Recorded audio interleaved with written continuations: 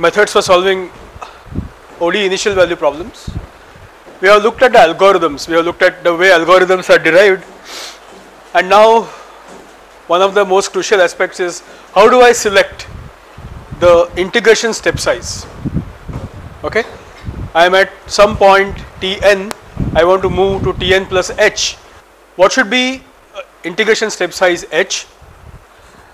It's a crucial decision when you have to implement or when you have to use a ODE-IVP solver.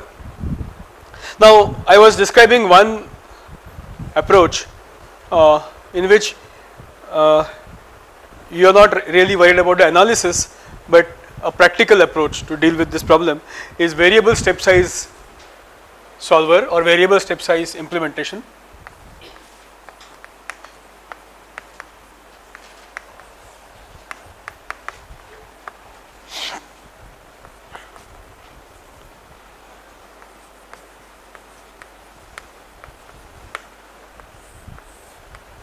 This variable step size approach can be used only when you are going from Tn to Tn plus 1 without using the information from the past. Okay.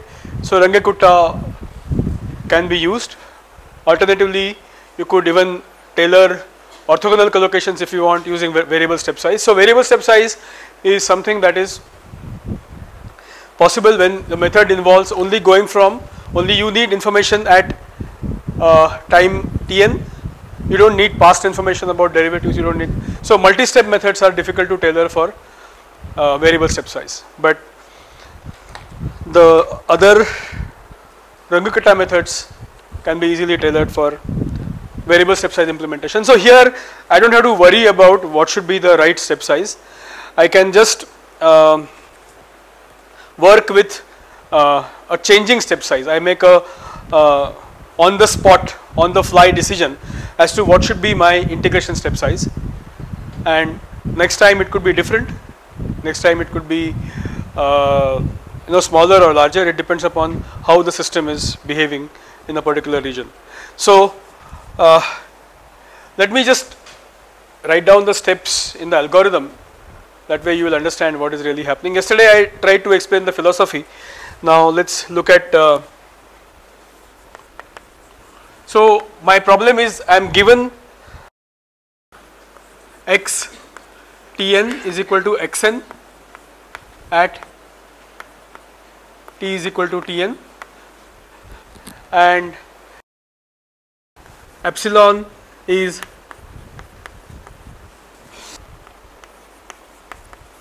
the tolerance. This could be 10 to the power minus 8, or it should be some small value. Now my first step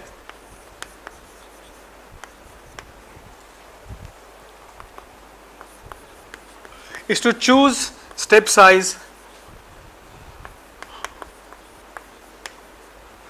Let's say we have chosen a step size h1. Okay, then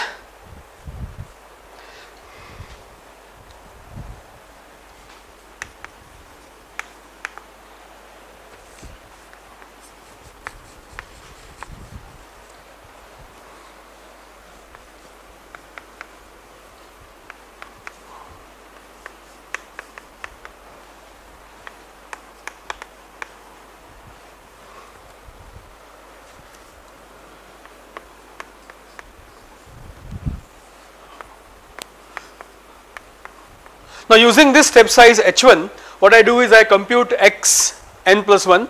I'm choosing to index it as 1, okay, because this is using h1.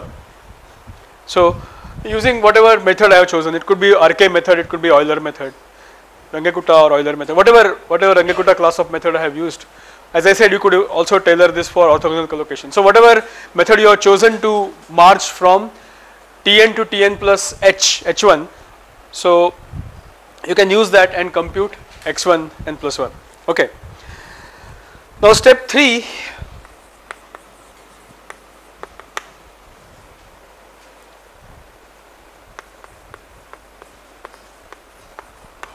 now I am calling h2, which is h1 by 2. Okay, I am calling H2, which is H1 by 2. Okay, and now what I am going to do is,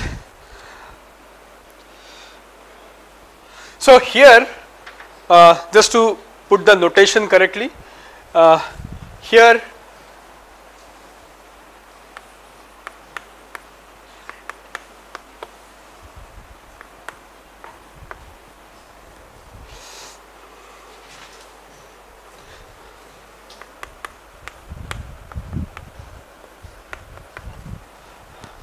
okay. So this one is computed at Tn plus H1. Okay, I am calling it as T1 n plus 1. Okay, n plus 1. See, n is the counter. N is the counter, right? N is the index of time. T is actual time. Okay, and we have marched from, in this first step 2, we have marched from Tn to Tn plus H1. Okay. Now after I define this H2, my counter will, see, 2 steps of H2 will be equal to 1 step of H1, isn't it? Because I have divided this by 2. So now I have to adjust and redefine my counter.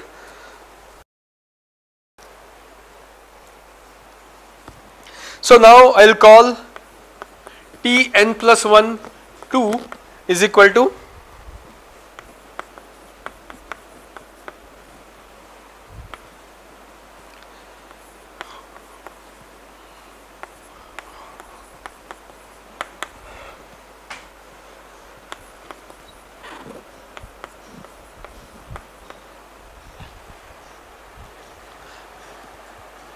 okay.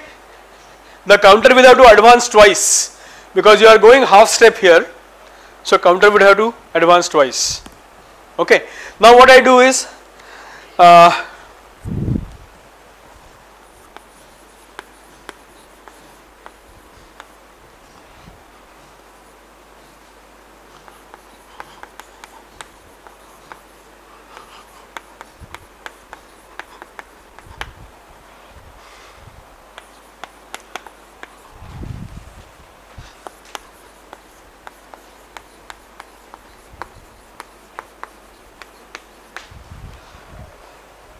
okay.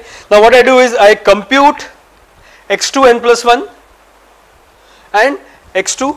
Now 2 here, this index 2 is given because this is using h2.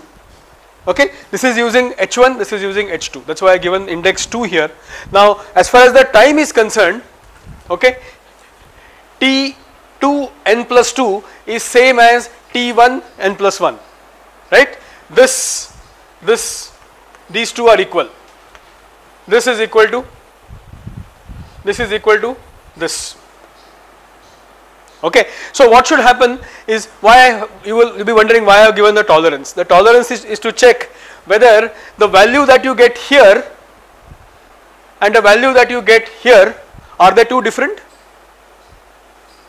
Okay. If they are very, very close, what do you mean by close? Is using tolerance. If they are very close, I accept h1 as my step. Okay. If not, I reset my h1 to be equal to some fraction of initial h1. You can halve it or you can make it 0.75 or whatever. Okay. So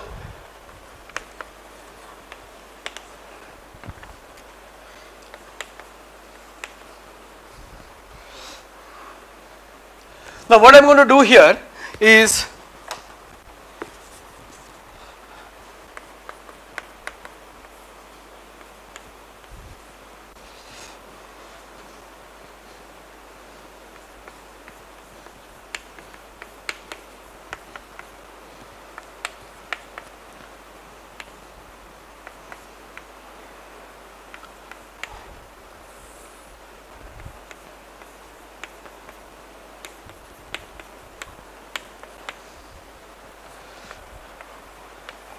I am going to check whether this relative error, this is, remember, this is x2 n plus 2 minus x1 n plus 1, because they are time matched. Okay. You can't use matching of n and n here. Okay. So if this relative error is very, very small, okay,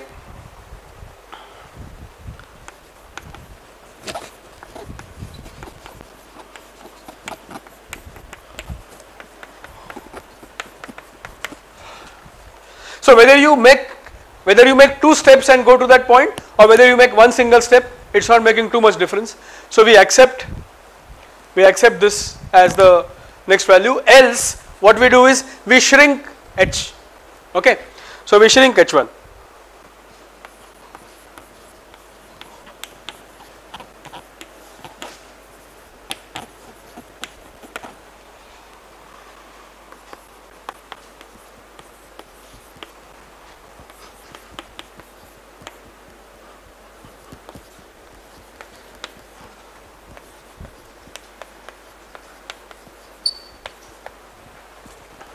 Okay, so what I do is if the tolerance condition is not met, I shrink my h1, okay.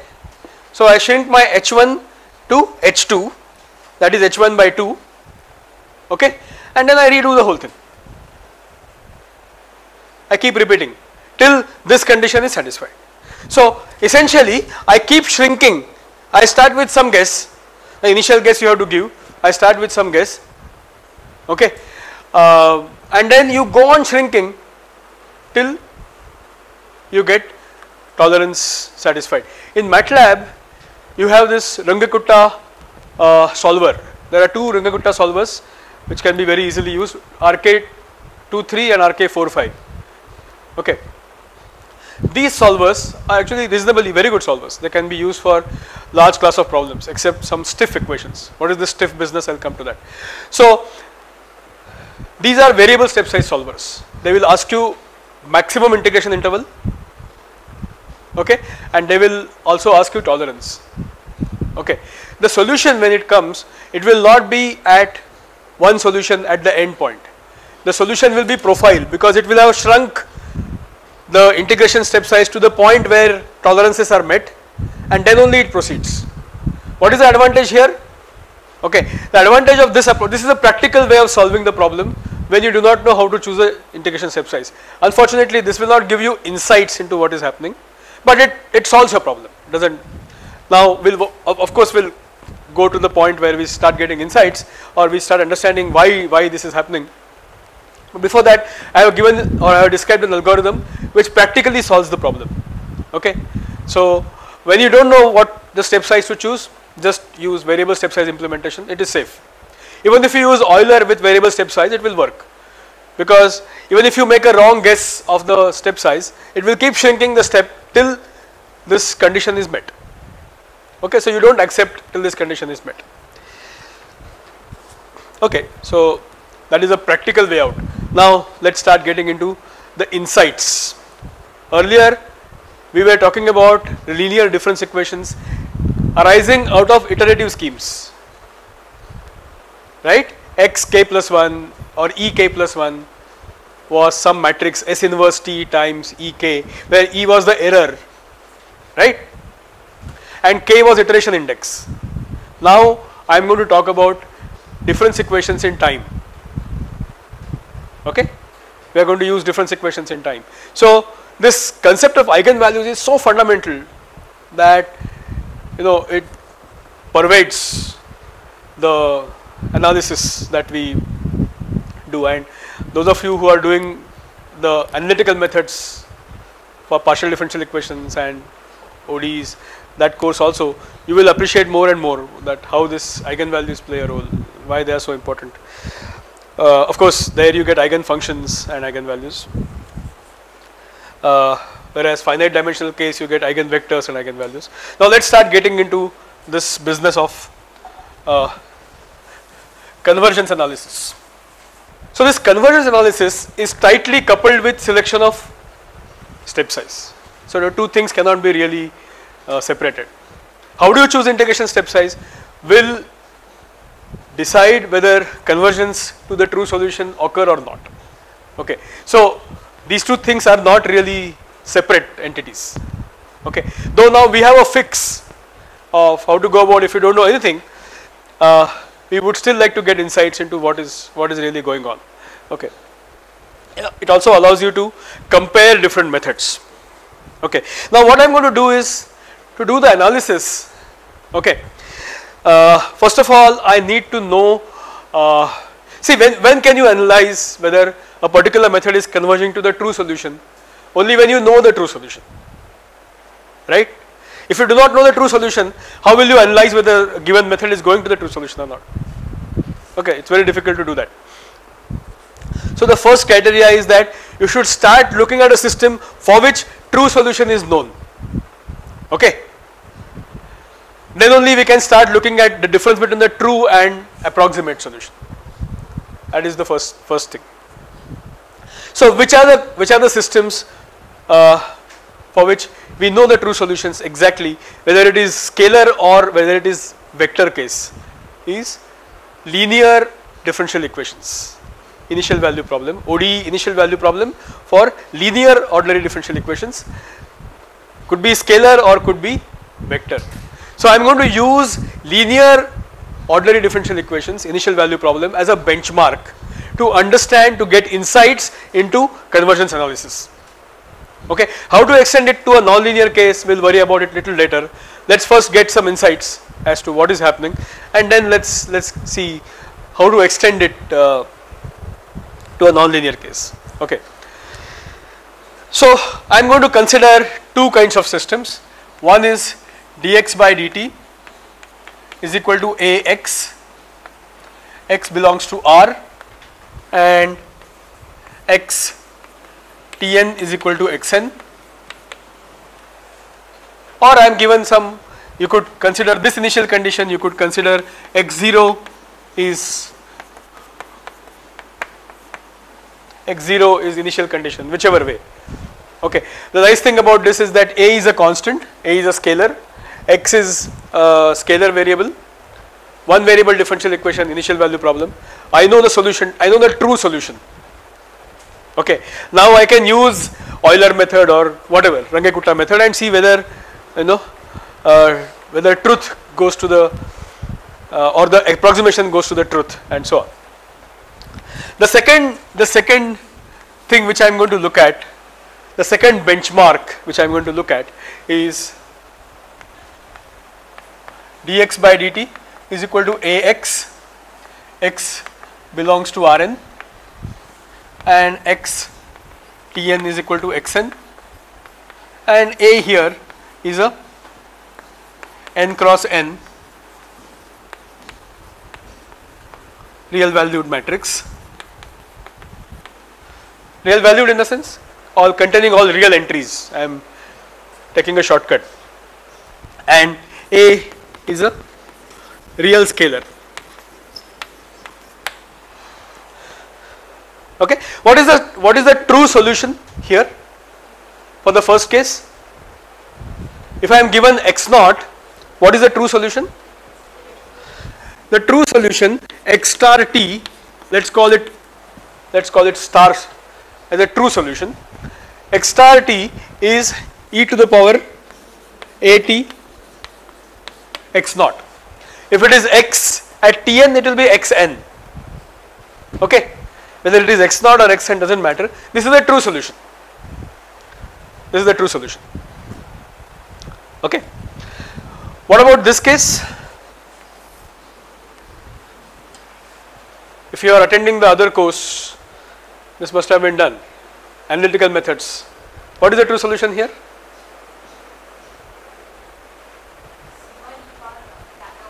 E to the power? Okay, if you have not done it, I will derive it in the class, not an issue. So the true solution here, well, what she is saying also correct, but the true solution can be written here as x star t is e to the power a t, where A is the matrix. I suppose you have been introduced to this, e to the power exponential of a matrix. No? Yes or no? How many of you don't know this? Okay, we will talk about it, not an issue. Into x naught, okay, I will derive this, not an issue. So you can write this as e to the power at x naught. I'll derive it for a special case, but the result holds for general case. I'll derive this for a case where you have eigenvalues or eigenvectors are linearly independent, so we can derive this very easily. Other cases it requires little more work. Okay. So this is my true solution, and now I can use this as a benchmark to compare whether my approximate solution is going to the true solution or not. Okay. So let's not worry right now about the multivariable case. Let's start looking at the scalar case. It's easier to get understanding of or to understand the convergence behavior. So this we'll visit later. Okay. So my true solution is this. Okay. Typically when I am using some numerical integration method or some solver like RK45 or whatever, I want to go from xn to xn plus 1, right? So I'll write this solution in that format. Okay. So x star tn plus 1. Let's take right now step size to be constant. Now I am not worried about variable step size and all that. Let's take constant step size h. Okay. xtn plus 1 is e to the power a tn plus h x naught, right?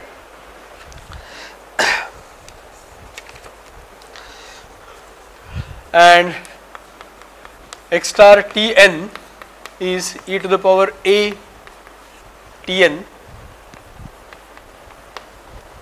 x naught.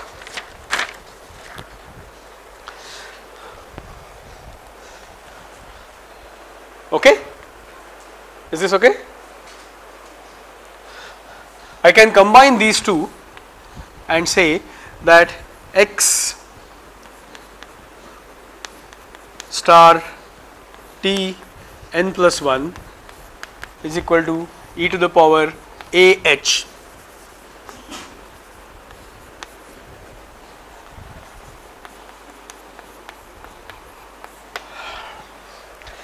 x star tn. Just check. Is everyone with me on this? I am just expanding this, substituting for, right? I have just expanded and substituted this. So these two equations I can combine to write this. Okay. In our notation, this is same as x star n plus 1 is equal to e to the power a h.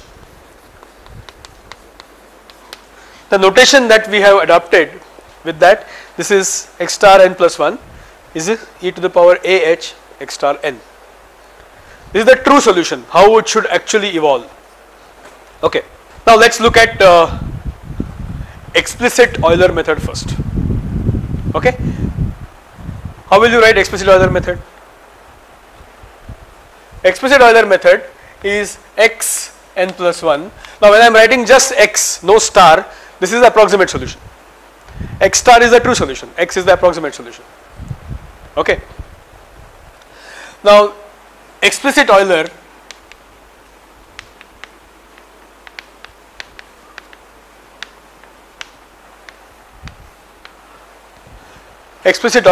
okay, what is xn plus 1?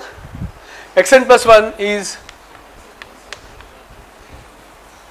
at least today you should know because you are supposed to submit Euler's method and h times today, or what is the submission date? 4th. Okay. So, but it's too close, right? 4th is not too far from. So I can expect that you should know what is Euler method today. So h times fn, right? But what is fn in this case?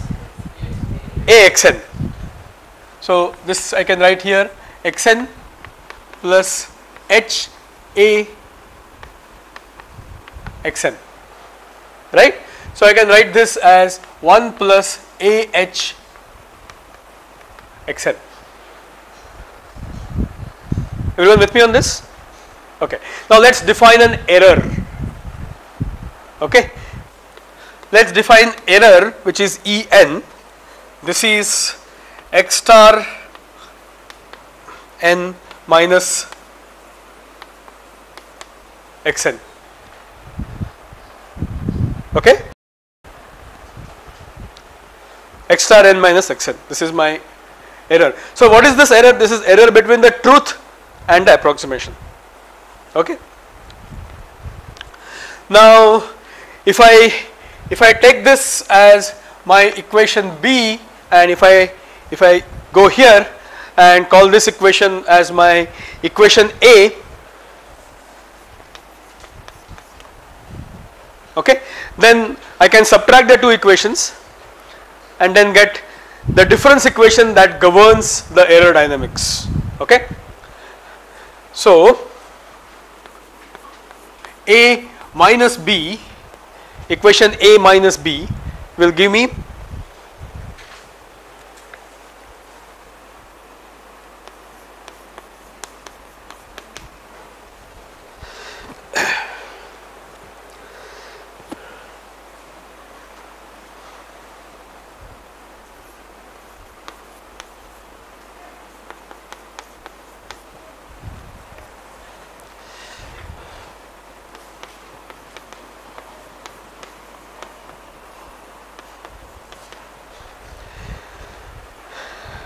okay. Now don't confuse between this e exponential and, or let's do like this to reduce the confusion. I'll call this epsilon.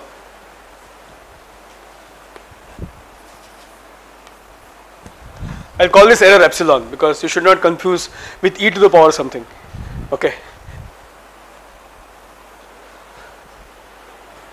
Okay, this is what I get.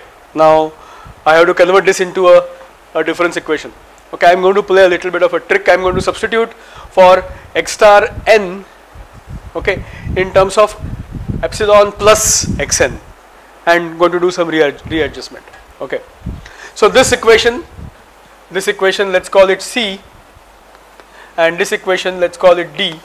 So I am going to combine C and D and get a difference equation.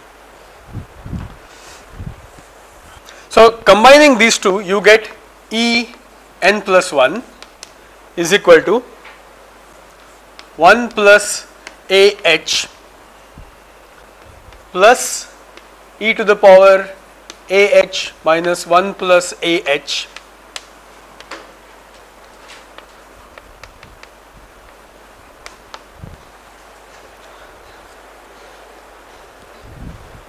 okay, 1 plus AH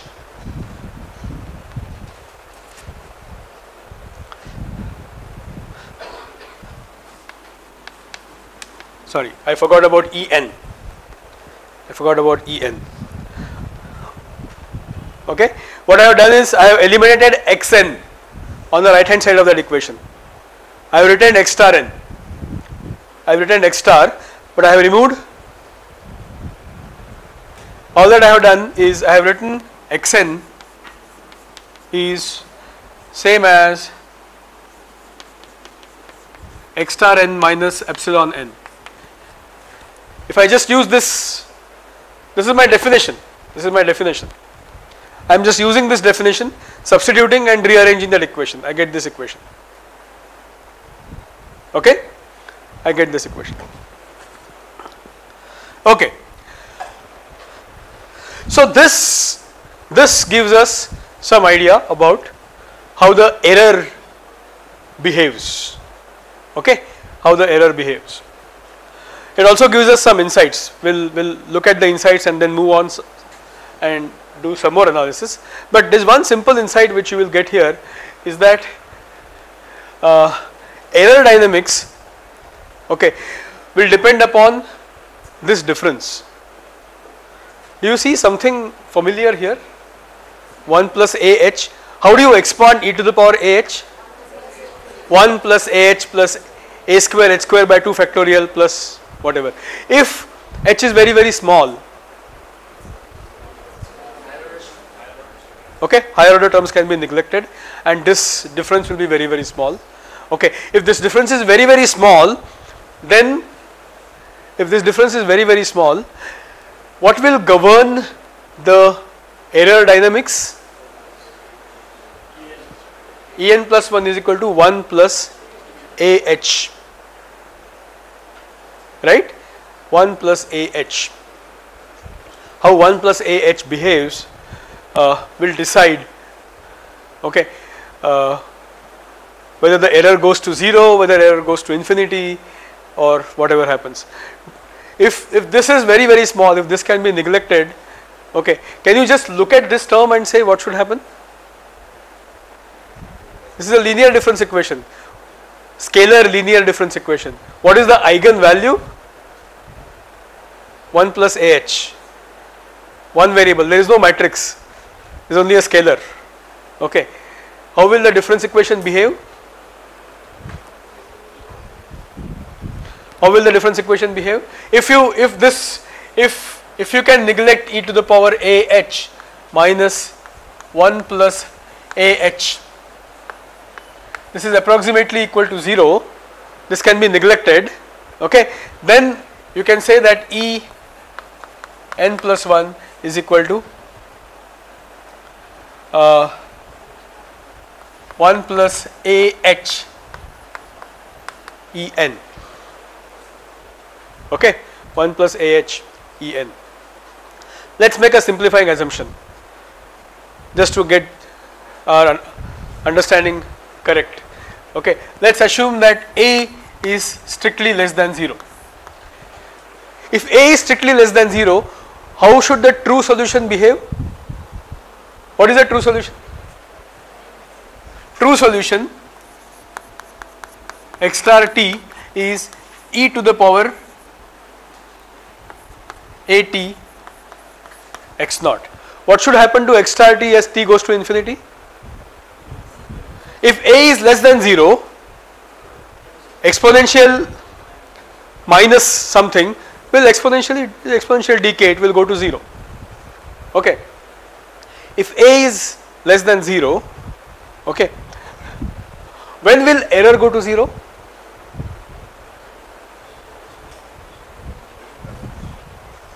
How will this equation behave?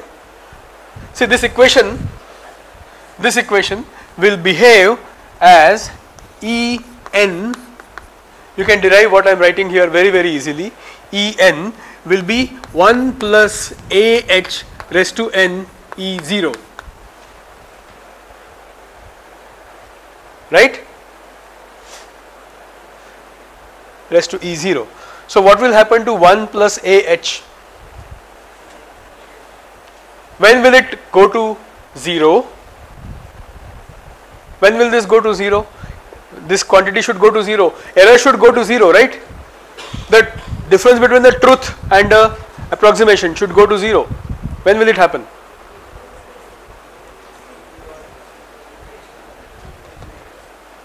Louder, I can't hear. No, something more than that. Minus 5 is less than 1 plus less than 0, then minus 5 between? No, yeah. Mod of 1 plus AH, not 1 plus AH, mod of 1 plus AH should be less than 1. The way you should put mod of 1 plus AH should be less than 1, okay. So this will go to 0.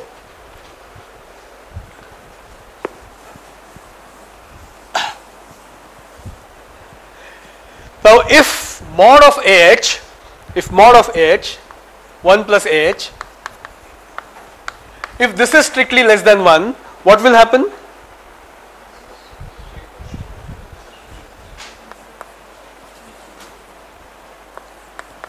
En will tend to 0 as n tends to infinity. Yeah.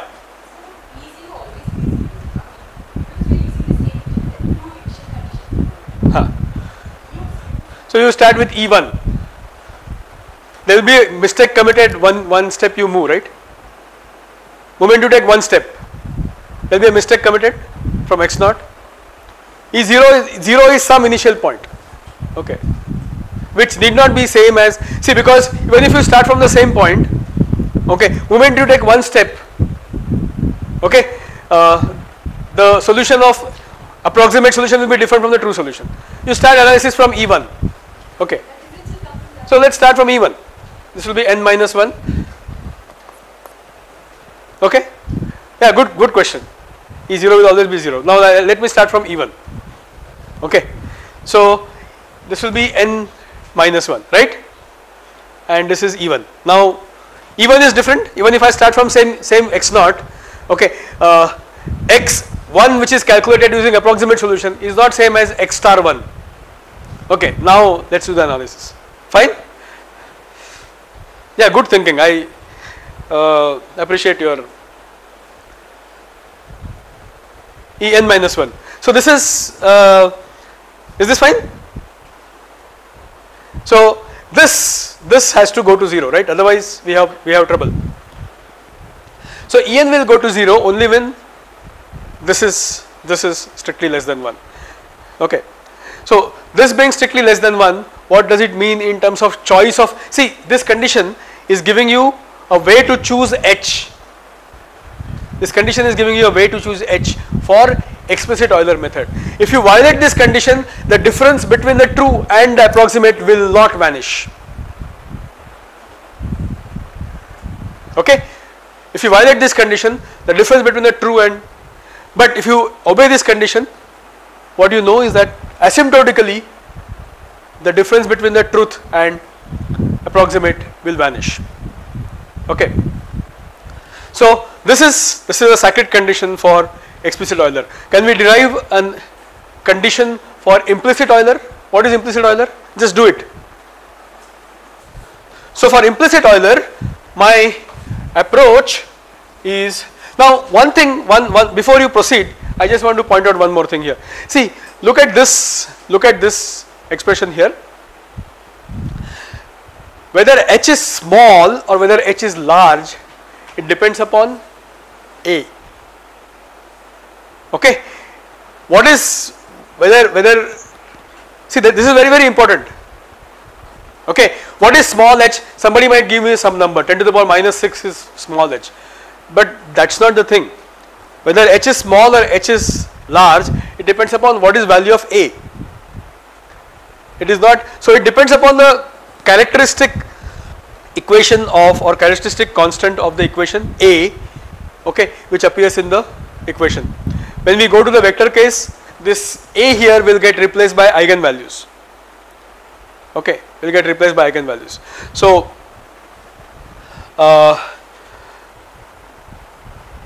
what is step size? It depends upon the system.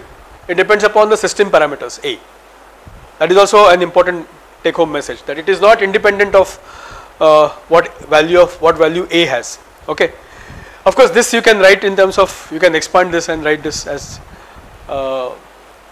inequality in terms of, but now let's move on to implicit Euler method. Implicit Euler method is x n plus 1 will be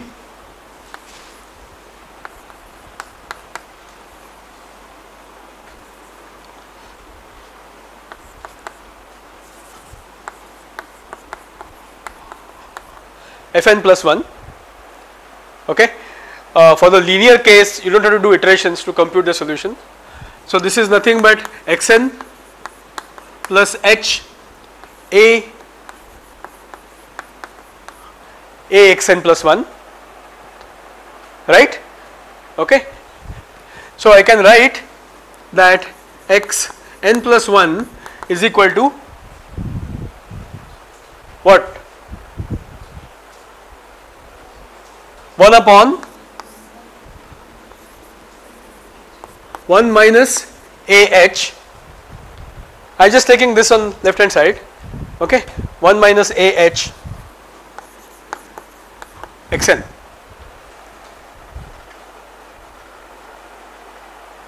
Right?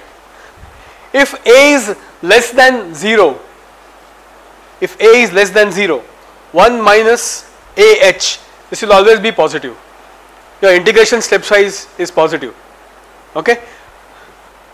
1 minus AH is always positive. So 1 plus a positive number, this is always going to be a fraction. Okay? This is very nice. Okay. Now if I am doing analysis for this method, how will how will this equation change? What will appear here? 1 upon 1 minus AH 1 upon 1 minus AH. Okay?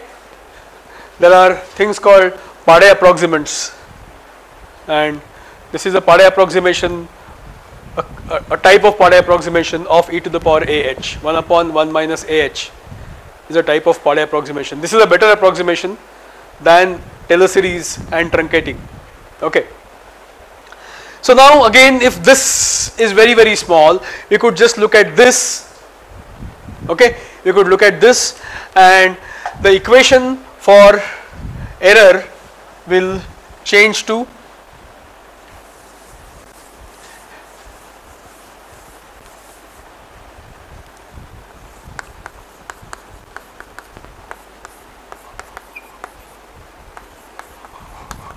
see, this is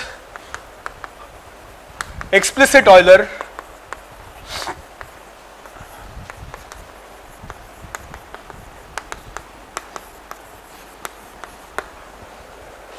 this is my implicit Euler.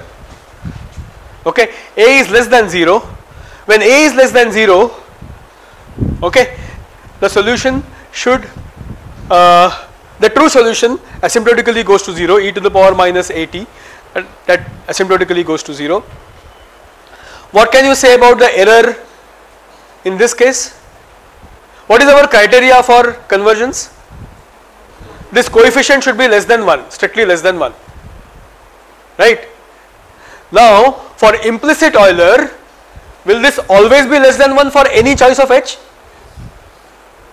You see why implicit Euler is better? Even if you make a wrong guess of H, you are still, you don't have to worry. Whereas here you have to be very, very careful. Explicit Euler, you better be careful about how you choose your integration step size. Implicit Euler, even if you make a wrong choice, eventually error will go to 0. Okay, that's why implicit methods, okay, are many times perform much better than the explicit methods. Yeah. If A is positive, no matter what will happen. But if A is positive, it's a difficult problem because the solutions are going to infinity. So matching two infinities, both will go to infinity actually. But the difference between the two infinities can blow up. So difficult to get insights into what is happening if you make an assumption about, if you say something about, if you take A to be greater than 0. That's why I have taken the case where A is less than 0. We basically want to get insight into how error behaves. This, if the system is truly unstable system, okay, then getting the true unstable solution is a difficult problem. Computationally not an easy problem. Even a small difference can blow up.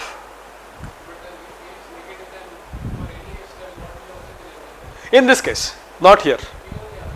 Why? So I have to make sure in this case. So I have to make sure that minus 1 is less than 1 plus AH is less than 1, right?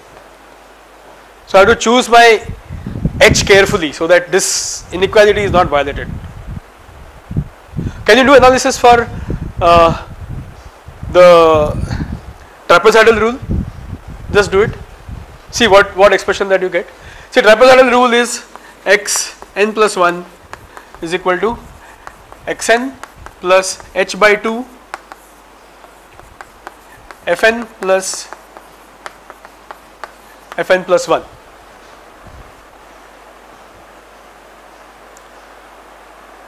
This is the trapezoidal rule.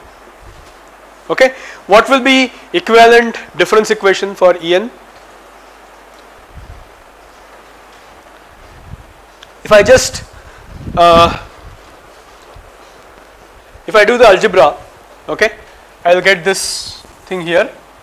Is just check whether you are getting the same thing. 1 plus h by 2 into a divided by 1 minus h by 2a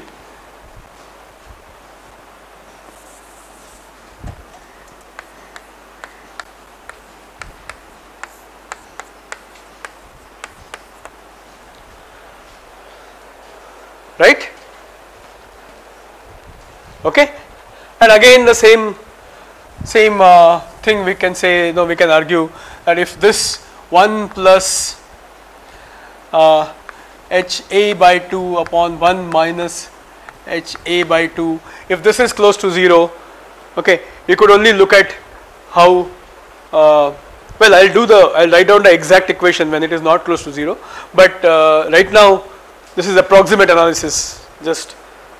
So in that case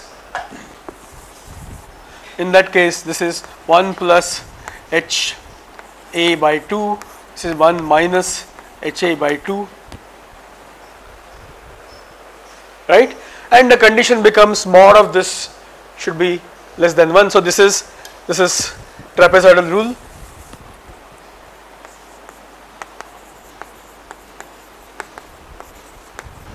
Or Simpson's method or whatever. Okay, this is trapezoidal rule or Simpson's method, and in this case it will become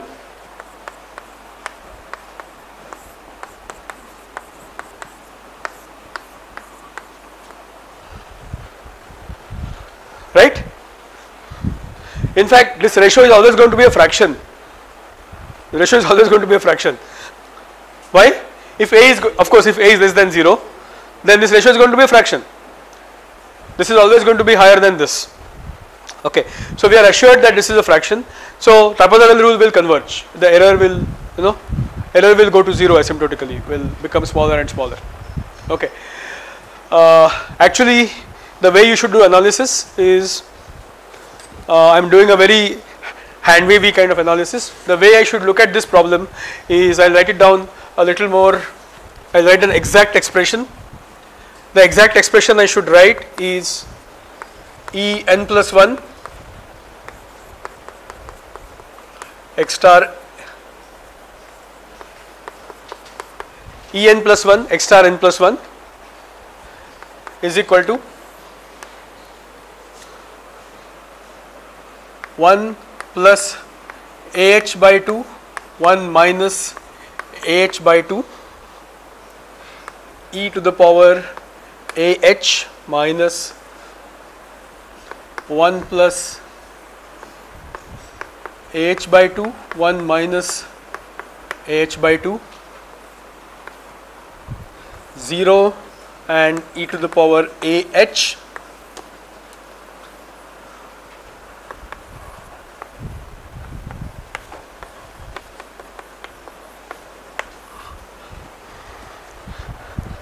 Well, right now when I am writing this equation, I am not doing any hand waving business.